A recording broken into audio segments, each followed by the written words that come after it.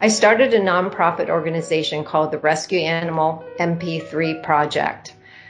This project came out of my desire to help my local shelter. In my holistic veterinary practice, I use therapeutic music to help the animals with their emotions, with their daily lives. So I had the idea that I would do a compilation of music to see if that would help the shelter animals. I have donated players to over 1,230 shelters so far and rescues. We are seeing in some shelters up to 95% less barking and calmer behaviors. On average, 58% of the animals are calmer and less barking.